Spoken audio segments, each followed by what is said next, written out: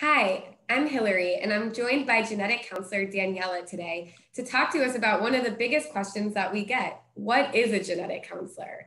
So, as part of genetic testing with JScreen, everyone gets the results by a licensed genetic counselor. And Daniela is going to explain really what the purpose of a genetic counselor is, what they do, maybe a little bit into the training. So, Daniela, please take it away.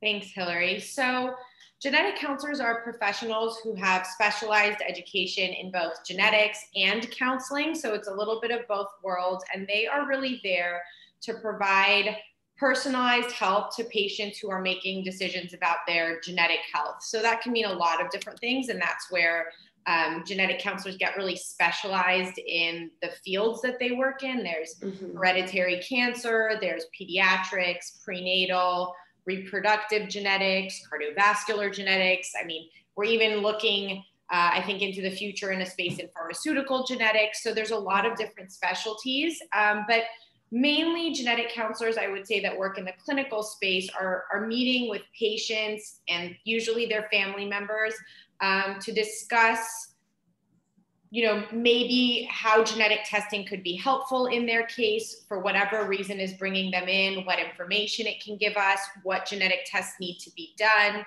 ordering those tests, and then a big piece of it is actually going over those results. So what do these results mean to that person, to their family members? What do we do about it?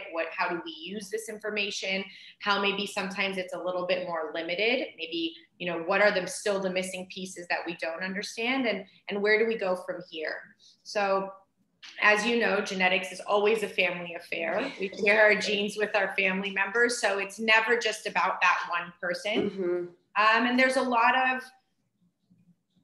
emotional things that can come up, family histories, trauma, tough times, family communication can be strenuous, especially when we're talking about situations where people might be sick or being diagnosed with some sort of disease. So genetic counselors help navigate all of those different pieces. Okay, so that's super helpful. And what's the difference between a genetic counselor and a geneticist? So a geneticist generally is an MD physician. They are specialized in the field of genetics, medical genetics.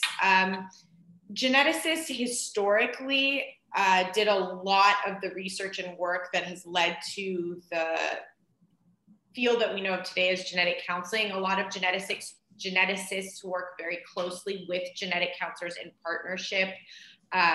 Whether it's in a pediatric clinic where, the main space I would say where geneticists are used and are really, really utilized, genetic counselors generally do not perform physical exams. So I don't ever examine a patient the way your doctor would examine you. Geneticists, however, will do that. So a lot, the main space I would say that geneticists work today are in peds or adult clinics where there's medical manifestations of diseases where they actually need to be examined. And they work very closely with the genetic counselors in those clinics who then are really working more with like the genetic testing and the families and explaining the results and kind of making a plan going forward, as opposed to sort of the actual medical management of that patient. And one question that we get a lot is we're dealing, especially with the reproductive carrier testing, with a lot of younger people who are unfamiliar with their family history. So what do you say to them? Like, how do you kind of help them through that process of either putting the pieces together or figuring out information that maybe, their family just doesn't know? I would say that it's very common, and sometimes people can feel a little bit self-conscious of that. We're asking them questions about relatives and they kind of realize, I really don't know, or there was something odd that was never spoken about in my family, and suddenly they have this awareness of, why don't I know this information? And the first thing I want to do is really normalize that. I think especially in the past, people didn't talk about health stuff. No one really talked about why this person died or what disease that person had. It was much more of a taboo. I think hopefully nowadays we're a lot more open and there's more communication amongst the generations.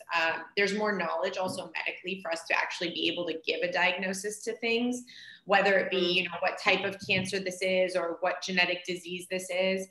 And I always try to reassure my patients, you know, as much as they know is enough. You know, we try our best to pull the pieces together, and there's different ways that genetic counselors are sort of trained to kind of ask questions to kind of put those pieces of the puzzle together.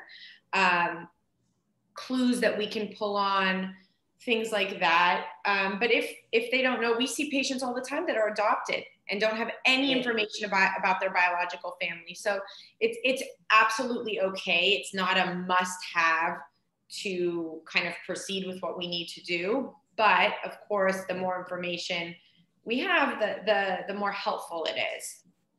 No, that's huge. Well, thank you so much for answering, you know, our questions about what is a genetic counselor. I think one of the biggest takeaways too is to make sure if you're ever doing any type of genetic testing, to make sure that a genetic counselor is involved along the way. You don't want to do these direct to consumer tests where, right, like you're getting this information that you have no idea what to do with, and someone's not guiding you through the process and making sure everything's correct. So of course, with JScreen, we have genetic counselors walking you through the process. But I think that's a huge takeaway for the people watching this. And now they know what the purpose of a genetic counselor is. And also just, it's a great career for anyone who's pre-health, who's not sure, you know, what path they want to do. I know so many genetic counselors like Daniela who are amazing and compassionate and just really love the field of genetics, and it combines their medical background.